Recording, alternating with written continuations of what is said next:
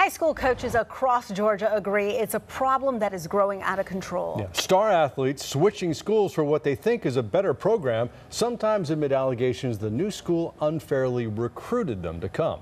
Well, Fox 5 I-Team reporter Randy Travis investigates one proposed solution that's already generating some controversy. That's right, Russ and Sine. I've talked to many coaches, players, and their parents. They all agree high school sports in some way has lost its innocence. They do not agree on how to fix it.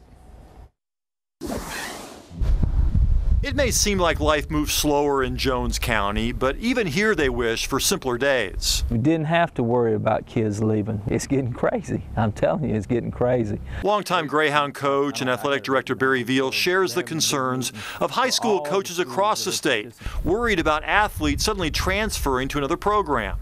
This year, 8 highly touted college prospects moved to football powerhouse Grayson High in Gwinnett County. One of them is senior defensive back Jemias Williams. Grayson will be his 3rd high school in 4 years.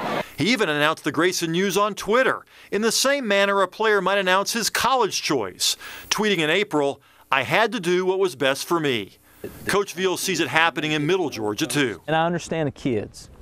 They want to go play for winners. They want to go play for this school. They want to go play for this school that wins every year in wrestling. Or they want, I understand that. But that's not high school. You go help build a program. State rules allow transfers as long as no one connected to the new school influenced the player to come. Plus, their family actually has to move into that new school district. The arrival of all those Grayson transfers prompted rival coaches to complain to the county and the Georgia High School Association, pointing the finger at this volunteer assistant coach. Gwinnett County Schools eventually told Kenyatta Watson it was in the best interest of the program if he no longer helped. Grayson's college football advisor left in February, but denies doing anything wrong. Didn't recruit him, didn't promise him anything, didn't guarantee him anything. D'Angelo, Breon, Jemias, Tony Gray, Kurt Tiller, Elijah Shaw. I had nothing to do with them kids coming to Grayson. Nothing. Nothing. Kickoff time in Ram Country. Gwinnett County says it investigated. All those transfers have been cleared to play. But coaches still complain so many kids moving each year can harm not just the school they left, but the new school too, upsetting current players who spent years in the program only to lose their spot to a one-and-done senior transfer.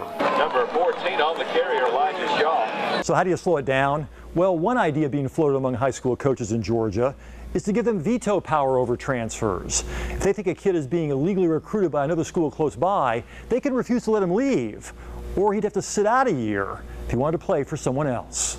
How many of those transfers would you have vetoed? There's 3 or 4 that we know for sure we're still living here in Jones County and going to schools outside this county. I would have vetoed those. Some parents and players who talked with the Fox 5 I team tell us they transferred to Grayson because of disputes with their old coach over playing time.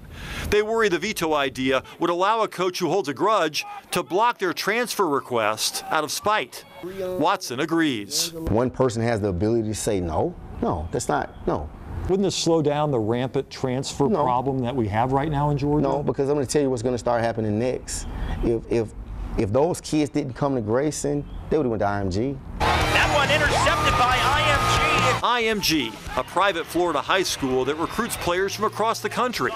They opened the season with Grayson August 27th on national television. These kids came to Grayson because of that schedule. Okay, the opportunity to play on ESPN, the opportunity to play on national television. It wasn't because of offers. In May, many of Gwinnett's head football coaches met to vent their anger about those Grayson transfers. Some demanded the school drop IMG from their schedule, claiming it was unfairly encouraging players to switch schools. Grayson refused. You won't find IMG on Jones County's schedule, but you'll find the school's athletic director in agreement about transfers. They all say something needs to change. It's getting tough. I mean, it's a lot more than coaching now. There's a lot of other things going on with our high school athletics. Well, this veto idea is part of a petition to GHSA being circulated among coaches and athletic directors across the state. It's just an idea. They want people to start a dialogue to try to come up with some other ways to at least slow this down. Yeah, perhaps it's naive to still think of high school football as Friday night lights, but it does seem to have lost some innocence, doesn't it? Yeah, you know, Russ, I talked to one coach who said that it used to be that when the season was over, all he had to worry about was the banquet. He says now he's got to worry about people from other schools coming over and enticing his kids to transfer to their school. It's very frustrating. He says it feels more like a Saturday, you know, college level type sports than a Friday night lights kind of a situation. It's become awfully complicated. Thanks so much, Randy. Thanks, Randy.